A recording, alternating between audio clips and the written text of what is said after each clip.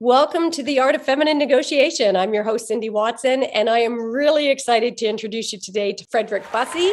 And we're going to be talking about negotiating your purpose through accepting your gift. So welcome, Fredrick. Hi, Cindy. Great to be here with you. Thank you for having me. Yeah, for our listeners out there, I was lucky enough to connect with Fredrick on Clubhouse, and he always brought such value to every room that he showed up in. He happened to mention his book, which we'll talk about a little bit later. I got the book, I loved it, and I just knew I had to bring him here to you. So for those of you who don't know Fredrick, he's a business and leadership expert, author, and international speaker, and he's the founder of Icon Status. But what I love is that he coaches entrepreneurs and executives to unleash the power of their gift and helps them to create extraordinary results with the uniqueness that only they can bring to the world, because we all have that unique gift. We hear a lot of buzz about it. So let's dig in, Fredrick. I know you had over 20 years in the music and entertainment industry, so I'd love to hear the story about how you transitioned from that career to such a successful career in business. Well, it's a heck of a journey that actually is kind of simultaneous. One kind of led to the other, which kind of led to the other, so to speak. And here's what I mean is I grew up with some childhood friends, and we developed a love for music. We grew up singing in the church. I was a son of a preacher. And so my parents, they pastored small town churches. And so when you're in a small town church, you and your siblings become the choir, so to speak. So we developed a love for harmony, and I had some mutual friends who also did the same. So we developed a love, started a singing group. Now people might call them a boy band, although boy bands are somewhat defunct nowadays. But at the time, this was coming up in the era of Boys to Men and New Edition and Backstreet Boys. And so New Kids on the Block. So we, had dreams of becoming, superstars. Very cool. And through that process of writing songs and things of that nature and pursuing music, I went to college. We were still kind of pursuing that career. And these are the days when you put together a demo tape and you wanted to pitch it around to record labels and things of that nature. But also going around and singing and doing different showcases, things like that. As I graduated from college, it takes a toll on the 9-to-5 job that you can have, right? So what I decided to do was to start my own business, right? And so I didn't really know how to do that, but through a chance encounter with someone at my job, I came across a commercial cleaning franchise. And so I bought a commercial cleaning franchise, and that kind of introduced me to the whole world of entrepreneurship.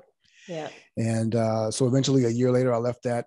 I was doing that while pursuing a career in music. Eventually, the group fell apart. But because I was doing most of the writing, it transitioned into a career actually as a songwriter and producer in the industry.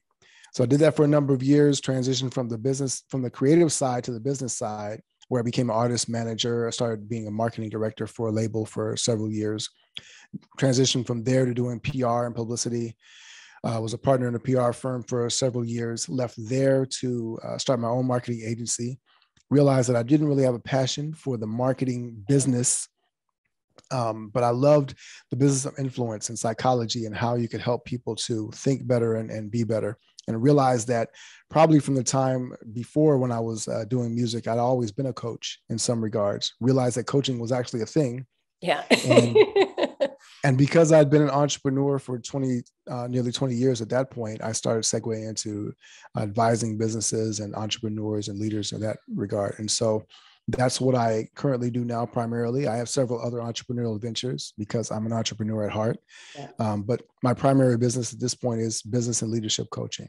Yeah, I love that journey. Definitely not the traditional path, which is great, and maybe gives you a unique perspective yourself, because I love your signature approach to success. And I know that you encourage entrepreneurs to take what you call an outlier approach, and I'd love a perspective. Can you tell us a little bit about that? Like, what does that mean? What is an outlier approach, and how does it work? Well, when we think about an outlier, it's someone who stands outside of the norm, outside the box, so to speak. And the thing is that most of us think that we have to fit ourselves into a box so that the box is the only place where we can exist. And what I love to lead entrepreneurs to understand, to really everyone to understand, is that there is no box, right?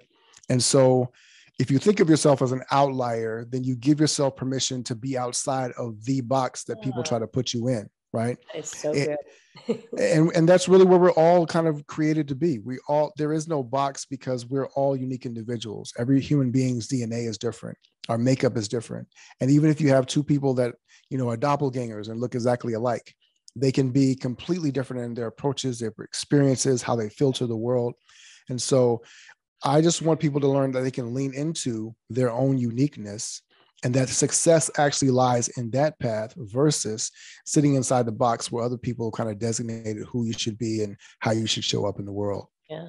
What a great reframe to get people. I love the way your brain works, Fredrick. I got to say, it's just the analogy, that outlier. I hope you also are educating that, because not only is this incredibly valuable for business owners and entrepreneurs, but boy, could they use that at high school and elementary school to get outside of that desperate need to fit in. And I love when you talk about the doppelgangers, because as you were saying that, I know you've got 3 kids as well. We started late and had made up for lost time, had 3 kids in 3 years. And it was amazing to me how 3 kids within a short time frame with the same parenting and the same environment, dramatically different, like just dramatically different people and personalities. So that really resonates with me. And I love that outlier perspective. And I know that helping people tell their stories in more powerful ways is a specialty of yours. And that strikes my heart as a writer myself. I founded Muskoka Authors Association. I'm a big fan of storytelling and its resurgence. So tell us a little bit about how you believe storytelling can help in sort of elevating yourself and why it's so important. Well, stories are the ways that we first come to understand the world, right? When you want to explain a concept to a child, we have fairy tales and we have, nursery rhymes and things that we do to tell stories. So we can explain concepts like kindness or being grateful or selfishness or rudeness, right? Or love, right? The ultimate. And so all of these things are stories that we kind of do to frame the world for people. But then our brains gravitate towards that over time. Even as we grow into adulthood, we're able to grasp complex concepts through the simplicity of a story. Yeah. All stories have similar arcs, a beginning, a middle, and end. There's conflict, there's resolution. And ultimately, as Joseph Campbell tells us in The Hero's Journey, that everyone sees themselves ultimately as a hero. We have a desire to be the hero. And so when you can, through a story, bring other people in and simplify the complexity of humanity down into something that connects us all, right? Around an emotional element, around the desire to succeed, the desire to win, to be connected, to be loved, to be seen and heard, then you can allow people to really live their story through your story, to connect through your story. And the thing that about us is that what's funny is that our stories are all unique, and yet they're all the same. Yeah. Right. And so that's what it's funny that you can stand out by being like someone, but what it does is it connects you to so many people, and you're able to build your authority, your credibility, your validity by people saying this is a real person because I can resonate with their story. They understand that. We understand the world through stories. And so leaning into and understanding your own story is your way of showing how you belong, not just among people, but you belong among the greatest of us, right? Because we all have that ability to do that, to elevate ourselves through our story. And the last thing I'll share about that is that when you understand that you're the author of your story, then it allows you to sit in a different space, because so many people believe that, their boss or their parents or their teachers or the leader of the country is the author of their story. And so when we sit in that place, it kind of restricts us, because now someone else is in charge of all the plot and the character development. And so we don't realize that we have the ability to write our own ending, even now. So much buried in there. And I just want to put a pin in a couple of those for our listeners, our viewers out there, because I think that was super powerful. The idea about stories is connection, because let's face it, I mean, whether you're elevating your business, whether it's in your personal or professional life, having that connection is critical, building those relationships and using stories to do that. What a powerful lesson. And I loved when you talk about this fact that we're all unique, and yet universal. Our stories, right? Our stories are unique, and yet it's the universality of the stories that's going to help us make that connection. I thought that was a really powerful point that deserved putting a pin in. And owning your own story. My gosh, we all tell ourselves stories, and we can either allow that negative inner critic to keep chirping. We can blame our past circumstances. That's something I've been doing a lot of work on recently as well. And we can use those stories we tell ourselves about our past, or this happened, or that wasn't fair, and let that define us. And man, is it transformational when you own your story and recognize you can choose your story and reframe your story. I love that. So, as you know, I loved your book, Breaking Orbit, and we're going to make sure to put that in the show notes as well for everybody, give you a link to be able to check out that book. And I highly recommend you check it out. It was a transformational book. And I was particularly intrigued. You have such unique perspectives on so many things. And one of those that really caught my attention was your unique perspective on purpose. And we hear a lot of stuff about purpose today, but I'd love if you could share how you draw distinctions between purpose and mission, purpose versus passion, purpose versus your gift, because so often people conflate all of those into one big pile these days. So I'd love for you to share the distinctions that you draw on that. I thought it was really powerful. Okay, great. Well, first of all, I'm really glad that you enjoyed the book, and I love the fact that you've read it and you've drawn so many things out of it. So it's great to be able to have this dialogue about it. Sometimes when you're writing a book, it's kind of in your own head until you're imagining what people are going to be experiencing, but it's great to be able to hear those reflections. When it comes to purpose, so for a little bit of context, the book Breaking Orbit is about how people can discover their gift, their unique capacity to impact the world in a very specific and powerful way. And so we use a lot of language that overlaps in many different ways. And so what it does is it makes our understanding of a concept kind of fuzzy. And so what I wanted to do was kind of sharpen the distinctions between different things. One of the things that I talk about in the book is the fact that your gift is innate, right? You're created with your gift. And that's a powerful thing to understand because it means that you are created with a purpose. And if you've ever read The Purpose-Driven Life by Rick Warren, right? It's a powerful book. It transformed so many people's lives, including my own.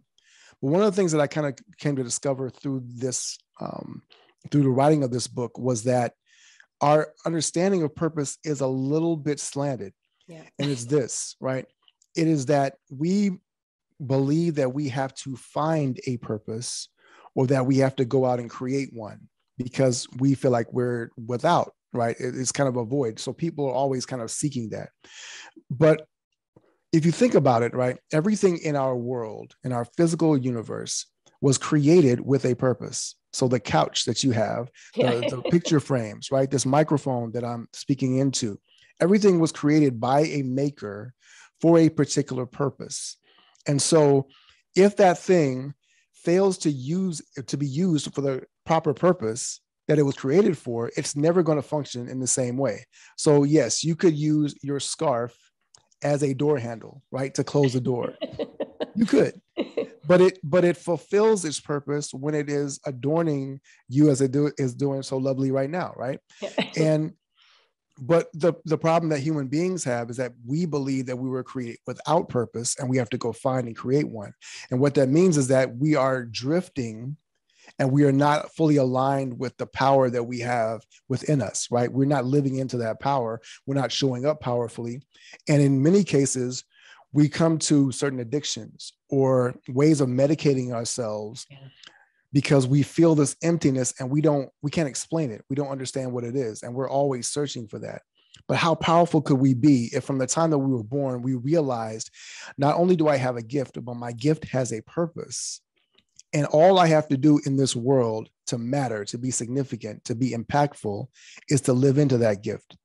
And so whether you're an entrepreneur, an employer, a doctor, a parent, we all have a gift and a purpose to live into. And when we're aligned with that, it makes everything that we do so much more meaningful. And it's fun when you're talking about that purpose piece. If I can, I want to share, there was one gorgeous quote, and I hope I don't bastardize it on you here, Fredrick, but you have this gorgeous quote when you talk about using our gift for its intended purpose. I love that section. And you talk about, you likened it, I think, to trying to use water to light a dark room, or trying to drink the wind, and how that'll just make us thirstier. I just thought that was so gorgeous. So, and wanted to share that with our listeners here. And I will say the book is so, I was going to say poetic, but people may misinterpret it. It's so beautifully written. Let me put it that way. Not only are there incredible insights, but it's beautifully written. And so then going back, if you can talk to us a bit, that was gorgeous description about sort of purpose. And I think you're right. And I was guilty of that as well. I think your book gave me this real reframe about how, go discover your purpose, and everybody's on this quest or this mission, as opposed to recognize that you've already got a gift. And when you use it for its intended purpose, you're going to be more on purpose. But I'd love if you could chat quickly about that difference between sort of purpose and mission, purpose and passion. And you beautifully talked about the difference between purpose and gift already, but just how you draw these great distinctions between purpose and mission and purpose and passion as well. That's worth sharing. Yeah, I think it's pretty simple. So purpose is why you were created, but your mission can be a thing that you are out to accomplish, right? But missions can change. And so a lot of times when we conflate purpose and mission, we think that our mission in life is to do this thing, right? And your gift is not about the thing that you do, it is about the impact that you create. So I liken it to a drill, the difference between a drill and a sledgehammer, right? And I talk about this elsewhere in the book, but I'll use that example here because I think it makes a good point. When you have a mission to hang a picture on a wall, you need to make a hole. So you would use a drill and not a sledgehammer, right? You hope. you would hope. So let me narrow this down. So your mission is specific, right? It can be time-based, it can be location-based. It is for a finite time. Sometimes what we do is we try to apply our purpose to a mission, and vice versa, right? And so your life, so if you are trying to apply something that is meant to be finite to something that is everlasting, and when I say everlasting, it's from the time you're born to the time that you expire on this earth, right? You have a purpose to fulfill. But if you make that into a mission and it is finite, then when it expires, now you're lost again because you confuse the two things. Yeah. A mission, you can have multiple missions in life. What you understand is that on each mission, I am able to impact it. I'm able to impact the world in a very powerful way, specifically, so that you make sure that you are creating the most impact. I love James Bond movies, for instance, right? Yeah. In James Bond, there is a mission that the team must accomplish, but each member of the team, 007, Q, who handles the gadgets, M, who runs the team, everybody has a role to play. So their purpose supersedes the mission, right? M is always going to be the leader. 007 is always going to be the super agent, right? But they can fulfill their purpose because they understand that this is the impact that I can have. And they don't conflate the mission with the purpose and the purpose with the mission. Yeah. Hopefully that's clear. That is so good. Your analogies are just so darn apt all the time. And as you were speaking, I think and again, I just want to really put a pin in this for our listeners.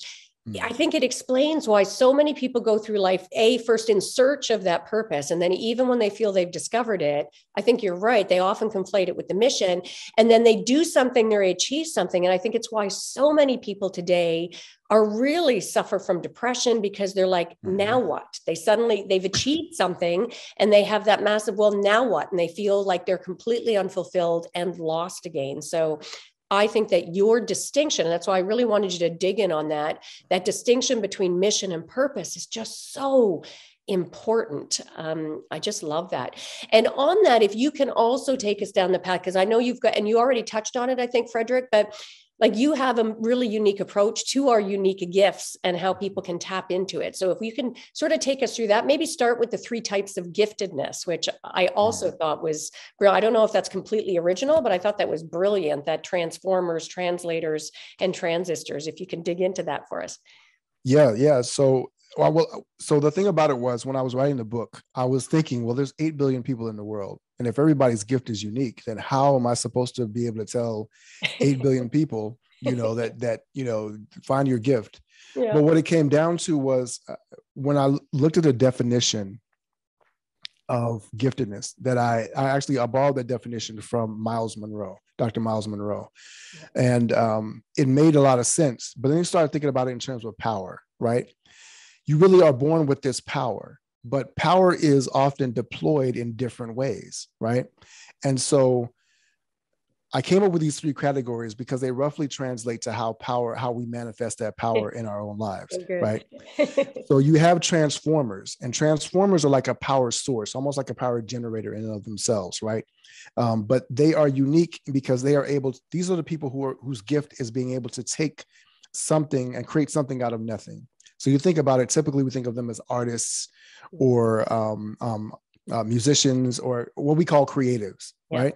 They're either able to take something and make it out of nothing, or to take it and transform it from one form to another, right? And so we're often amazed because, like, how do they see this art piece out of a blank canvas? Like, how do they see this picture, or whatever the case may be, right?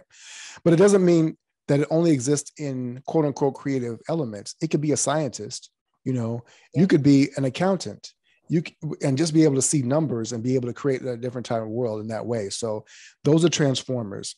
Translators are ones who are able to translate meaning, right? So they're able to take the complex ideas or the elusive thoughts or experiences that we have in life, and they're able to translate it into something that is significant and meaningful for us.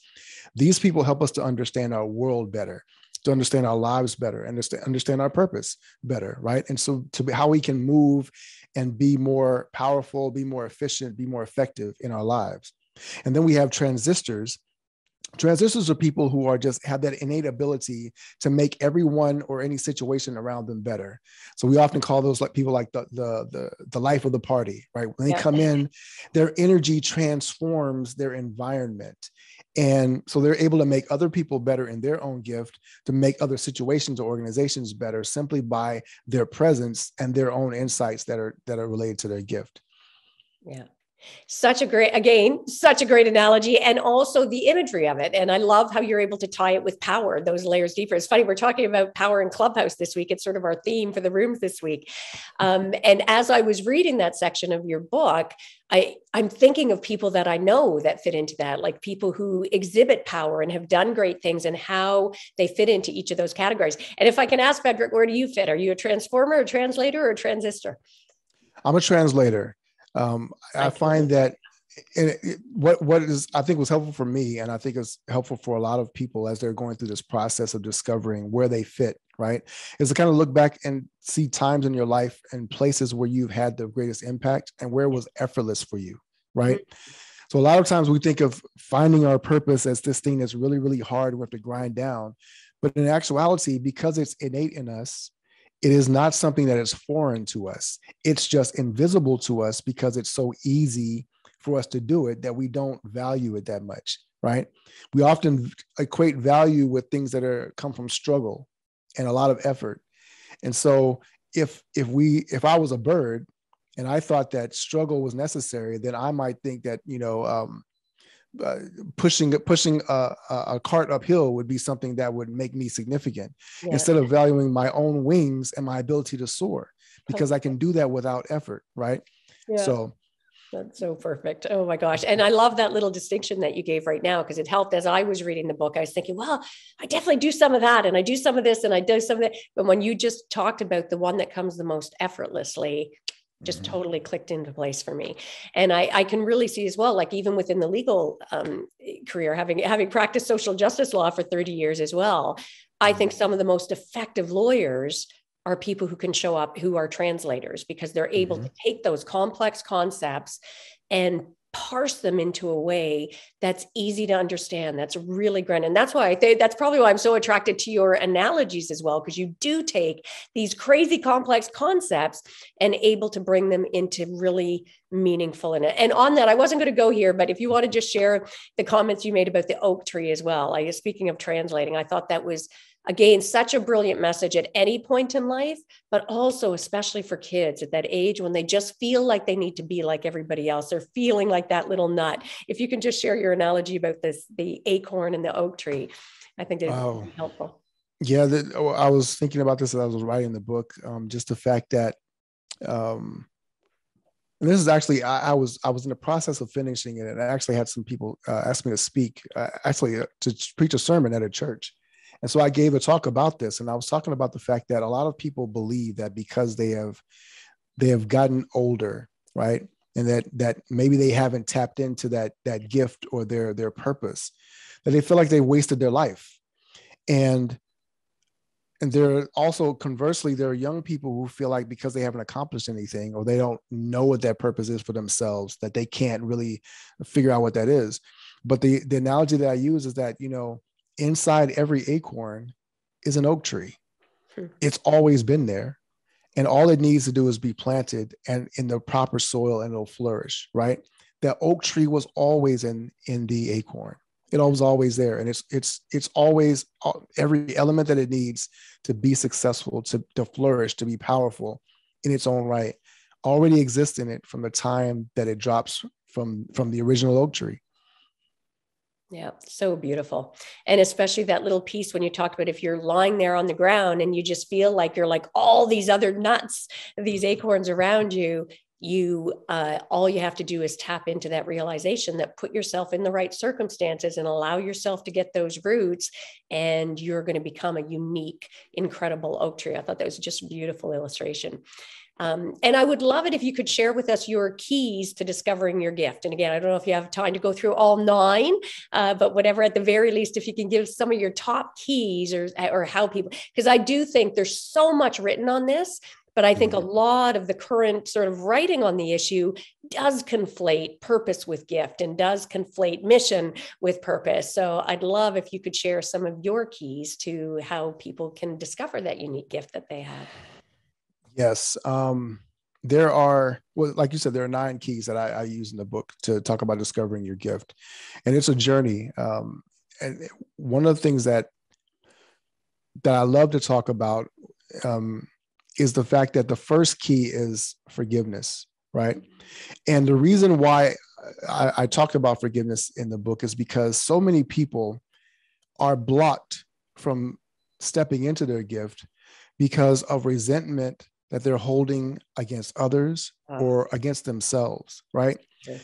And our gifts are not given to us for us, right? We benefit from using them, right? We find fulfillment and meaning and significance in our lives from walking in our gifts, but they are meant to serve the world because they are given for a bigger purpose above ourselves. That's why so many of us are seeking something that's bigger. But imagine trying to seek a bigger vision, a bigger purpose, a bigger living out of yourself, and yet you're holding something against someone else, someone or other people, or holding it against yourself, feeling like you can never forgive yourself for some past transgression, something that you did years gone by that really haunts you.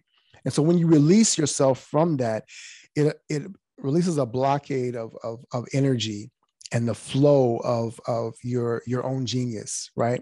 Yeah. And I'm a business guy, so I love to talk in very specific terms, but at the same time, sometimes it feels like, well, we use these I don't call them superficial, but we use these other terms that kind of sound woo-woo, but they actually explain very specific things. Like we say, I feel stuck, or things are just blocked right now. Can't really get going because we can't pin down what's in the way. And very often those things from a personal standpoint are the inability to forgive others or forgive ourselves. Yeah. So I talk about forgiveness. I talk about detail, attention to detail. I love that one because it's one that we overlook as well. A lot of times as children, we're fascinated with the tiniest little things, the weirdest little things. And we notice things about the world that other people simply don't see. And it's because it's connected to our gift. The problem is that if our environment, our teachers, our parents do not value the way that we see the world and want to put us again into that box, into this narrow lane of discovery, then we lose that capacity over time to really tap into that, right? And so when we learn to value the way that we see the world, the the microscopic minutia that fascinates us, right? Mm. Whether you are a fabric maker and you love the way that things feel, Yeah. or you're a basketball player and you love the way that you can organize people in a way to get the most efficiency out of a game, whatever the case may be, right? It's not about the thing that you do per se, but it is a clue. The details that we are fascinated by are a clue into our own genius, our own gift, and the way that we are meant to elevate the world around us, if you will. Yeah. So good. And I really want to circle back to this idea about service, and I don't know what your thoughts are, Fredrick. I'd be interested in your thoughts on the impact, because I've seen even difference in my lifestyle from the kind of shows that I would watch as a kid where, the good guy always won, your word was your bond. There were certain, and now everything seems to, maybe it's just a sign I'm getting old, but there seems to be such a focus now on me, right? What can I get? How do I get ahead? The ends justifying the means, right? I mean, we tend to be glorifying the so-called bad guys. They've become the protagonist in most of the major shows now. So I love that you speak about the importance of, using our purpose and our gifts in service of others, and in doing that. And I think people often assume that means that we're giving up something, but that recognition that when you come from a place of service, when you come from that mindset, you can achieve more, not only for others, but it's a gorgeous way that it actually uplifts and fulfills you as well. I'd love your perspective on that. Well, I think the shift that we're seeing is that we see it politically, we see it economically. People feel helpless. They feel powerless. And so they are attracted in those times to those figures that can articulate that power that they don't feel, right? So we're drawn to that. What makes this guy so powerful? How is he able, or how is she able to excel in the midst of all these circumstances? We're searching for that, leaning into that. And there's an element of truth to that, in that often the bad guy is free of all the other bounds of society to only pursue what their ultimate aims are, right? They are seeking validation, but they are willing to go outside the bounds of the law or whatever, or ethics, to be able to do that. The flip side of that, though, when it comes to giftedness, is that when we understand that originally we have unlimited power within ourselves, right? When we understand that and we know how to harness it, right? To simply learn how to just be, not to have to do, right? And not on other people's terms. It doesn't mean that we are lawless, but we understand that there are universal laws that are always at work inside of us that we are just not tapping into. We're actually working counter to our own nature when we're doing that. And when benevolence and service to others actually makes us bigger. We're able to accomplish more, versus if you're only chasing something for yourself, you have to fight the entire world to get them on your page, right? And so you find that the supervillains are the ones that have to always steal something and hold the world hostage to get what they want, right? Whereas the hero can always harness the entire world to be on his side, because he's fighting for us, and therefore we are fighting with him, right? Or with her. And that is what your gift allows. It allows you to do, because if we're all operating in our gift, now we're all working in synergy and harmony. And that is what the universe is about. It's about how gravity works and galaxies work, and gravity works with oxygen and air and water and all those things. That's, our world is built to survive that way, to thrive that way. And so are we, if we learn how to just recognize that and accept it for ourselves. Yeah. Gets me all tingly thinking about the potential. Imagine a world where everybody showed up with that kind of perspective shift. So powerful.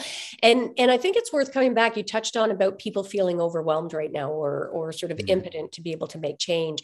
And if you could share your dirty money analogy, because I thought that's probably a beautiful sort of analogy to help people step into that idea about recognizing it doesn't matter what condition you feel that you're in right now, where people stop feeling that they have worth anymore. And I thought your dirty money analogy is a really beautiful illustration of how our purpose and our gift is always there, and how we can always tap into it no matter what condition we find ourselves in. If you share that for us. Oh yeah. Well, so that's simply, imagine that you were walking, maybe in the middle of the night, late at night, and you have to duck down an alley, and it's raining, and it's, cold and blustery or whatever. And you see something that's kind of stuck maybe to the corner of a wall or whatever. And you look down and you see that it's a piece of paper fluttering. And you pick it up because it looks like it's money, and you realize that you're right. But not only is it money, it's $1 million bill, right? But it's tattered and it's muddy and it's been discarded by someone for some reason, right? Now, I don't even know if there is $1 million bill, but just let's stay with the story for a second. It works well. But it's $1 million bill, right? And despite its condition, its value is not based on its appearance. Its value is not based on its position, right? So it doesn't have to be in a wall, or it doesn't have to be in a shiny case or in a bank or being held by a very beautiful person, right? Its value is innate. Its value is printed within it, and its capacity to be able to purchase things, life, whatever you might want, is innate in it. And so a lot of us are like that. We're all like that $1 million bill. And many of us feel as though we are been cast aside, that we've been, stomped on and torn and tattered and damaged. And internally, we feel that trauma, and we feel that we have been devalued. And what I want the world to know, I want people to understand, is that your value is not tied to your appearance or your position or your experience. What people have treated you as, or how they have viewed you, is not at all who you are. Yeah. Your value is innate. Inside you is that gift and your infinite capacity to impact the world as only you can do, right? The light that you can create is innate within you. And you can harness that power, and you don't have to listen to all the other stories, all the other things that people have told you about who you're supposed to be or who they think you are or what you're capable of. You have infinite value as an individual and as a human being. So gorgeous. So resonated. I mean, as you know, I've been sharing that dirty money with everybody. I actually read it out at the dinner table the other night to our 3 kids as well. And wow. And it resonated with them in a way that, had I preached about the principle behind it, they wouldn't have gotten the same way. So it was that was great to see. And I'd love to transition a little bit now in terms of using some of the things that you've talked about, like that ability to be able to find your purpose, and coming from a place of service and tapping into that unique gift that you have. How does any of that translate in terms of negotiations, taking, a more collaborative approach to negotiations, for example? How do some of the messages that you teach show up to make you a more effective negotiator, Fredrick? Well, that's a great question. When I think about negotiation, and, we've been in these rooms on Clubhouse where we discuss this quite a bit, the different aspects of it, really. But negotiation, in essence, is kind of what we do in life in so many different ways. Chris Voss talks about this in his famous book, where he talks about the fact that we're always negotiating in different ways, whether it's negotiating traffic or negotiating a line in the supermarket or whatever the case may be. And then we have higher level negotiations where we are trying to extract a deal or better terms in terms of a job or things like that nature, right? Whatever you're trying to negotiate, it is a transactional in nature. We are typically taught we have to give up something to get something. But in terms of your giftedness, many times the things that we are negotiating for, we are negotiating from a place of powerlessness or a feeling of helplessness, right? And so we feel like we have to beat the other person down in order to get what we want, right? We have to, wrangle out this deal, and it really has to be that. When in essence, you understand that you can serve others in a negotiation, that they can actually get what they want and you can get what you want, and it can serve both sides of the table.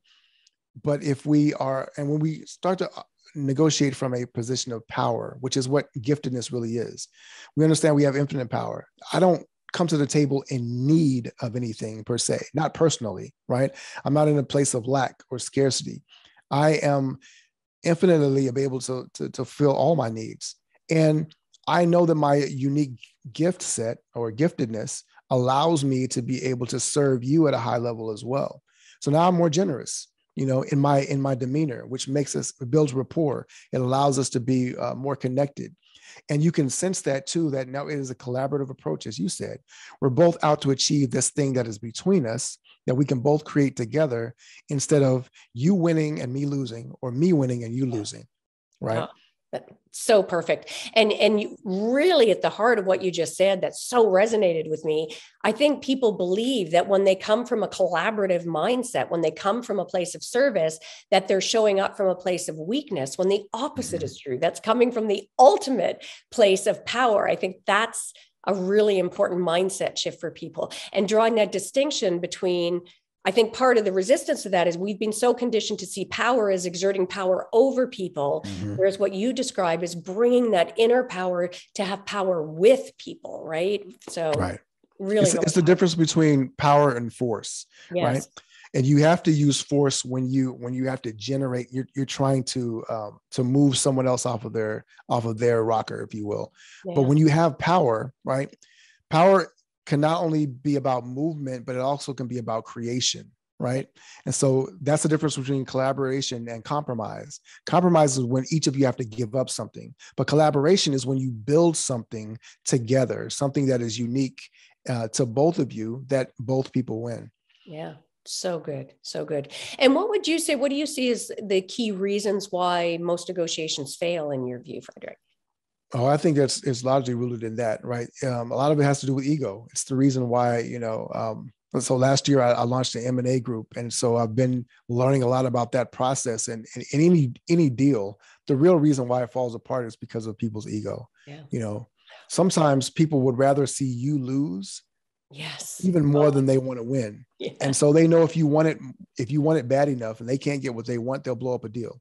Right. Oh, yeah. So if we want to win a negotiation, whether you are negotiating for a job, a salary, you're buying a business, or you're buying a home, right?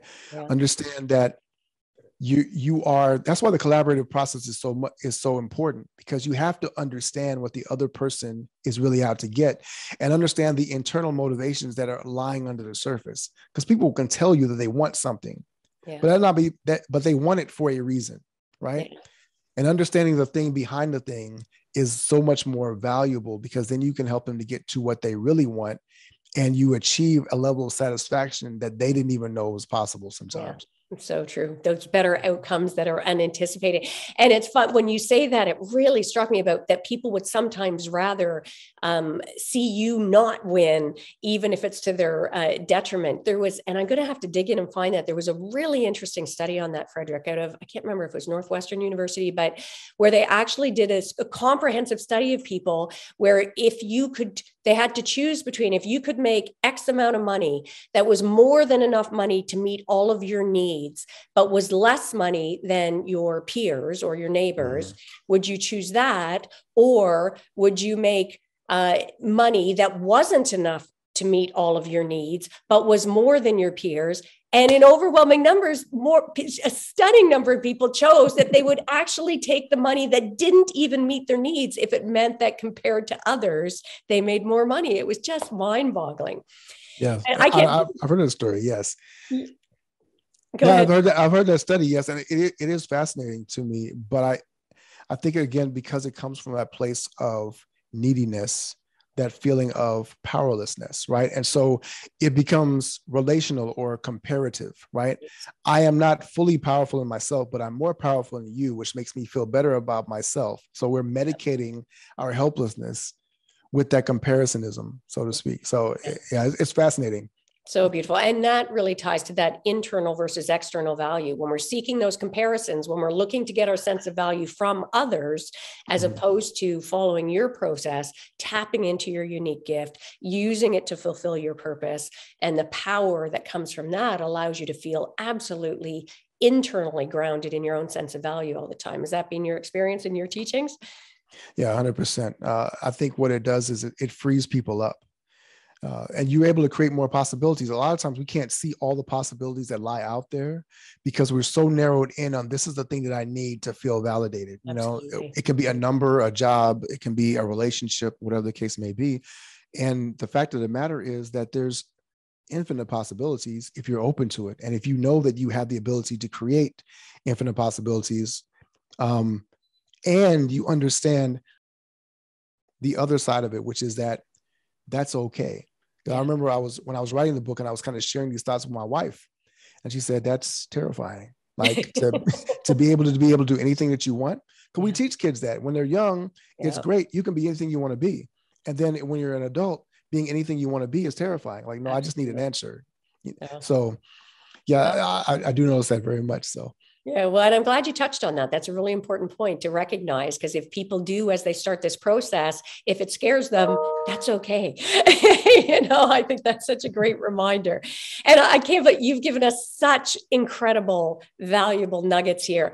Can you share with us one more key to helping to discover your gift? I know you talked about forgiveness and you gave us a little teasers. Can you share one other key that you'd like to leave us with in helping people? And definitely go read the book. You can get all 9 of the keys to discovering your book. I highly recommend Breaking Orbit. And as I say, we'll leave that in the show notes. But if you want to share one more little nugget with us on that.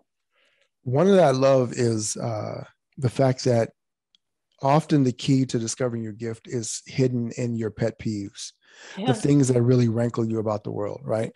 And you'll notice that some people they'll go stark raving mad about the weirdest things or whatever, right?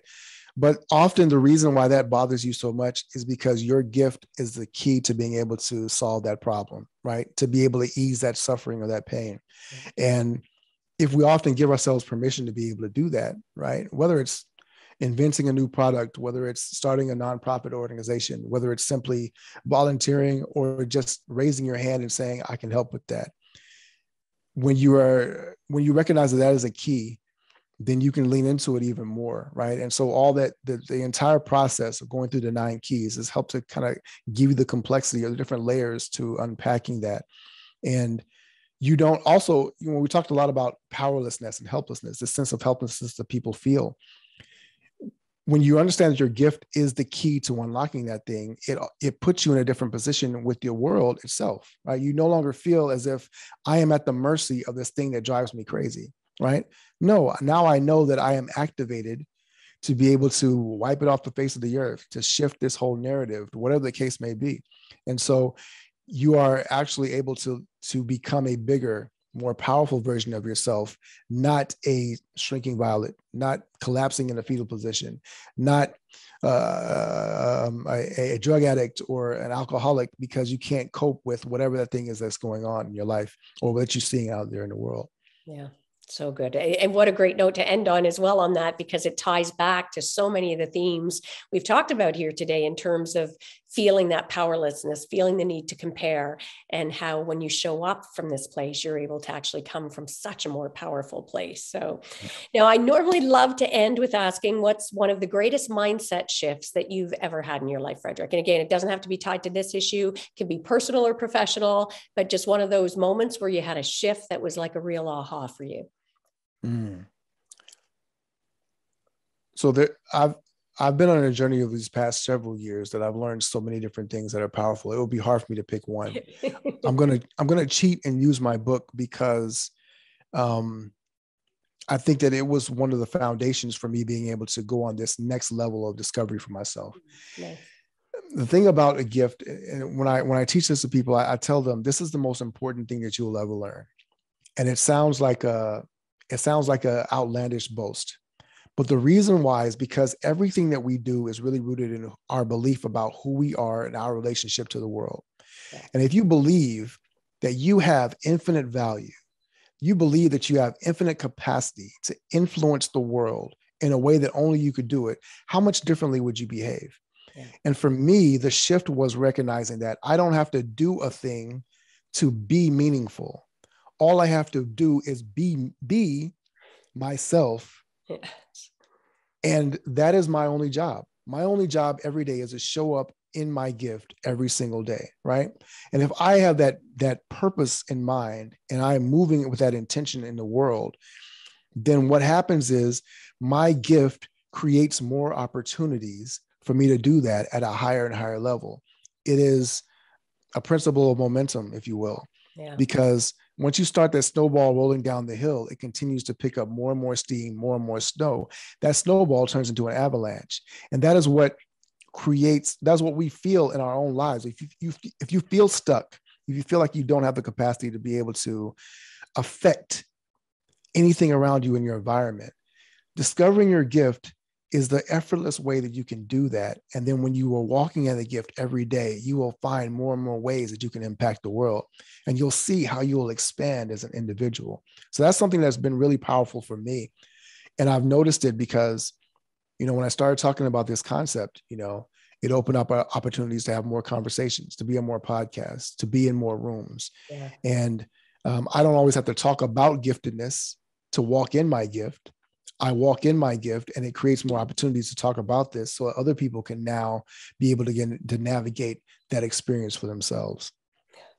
So powerful. What a great note to end on as well. I love that, about just the power of giving yourself permission to be you in all your infinite capacity. I think that's gorgeous. Well, Fredrick, this has been fantastic. I just loved every moment of what you've shared here. I really invite, for all our listeners out there, this is one of those episodes. Re-listen to this. This is like over and over again. Embody it, become it. You will get more and more gold nuggets from this, I think, every time that you listen, and let it sink in a different level. And then later, as you start to grow, listen to it again. You'll be able to take more as you get to a different place. So thank you so much for being here, Fredrick. This has been fantastic. It's been my honor. Thank you so much, Cindy, for having me. And for everybody out there, I really invite you to go, if you want to learn more about Fredrick, definitely check out on Facebook at fredrickbussey.7. He's got a Facebook group as well at the 7-Figure Circle. Check him out on Instagram under Fredrick Bussey, or Twitter or LinkedIn. And please make sure to go grab a copy of his book, Breaking Orbit, as well, which, as I say, we'll make sure to put that link in the show notes for you. And I am sure that if you've been listening at all, you got tons of value from this episode that you're going to be able to apply both personally and professionally across the spectrum. And make sure, if you haven't already subscribed, make sure to subscribe to the podcast and share with anyone that you think could get some value. Definitely share this episode, share the podcast. I think it helps to empower people to step into the best version of themselves. And make sure to join our Women on Purpose community if you haven't done that as well. And I'll make sure to put that in the show notes on Facebook. And that is a wrap for this episode. So until next time, I invite you to go forth and negotiate your best life on your terms so that you can stop missing out and start getting more of what you want and deserve, from the boardroom to the bedroom. Take care.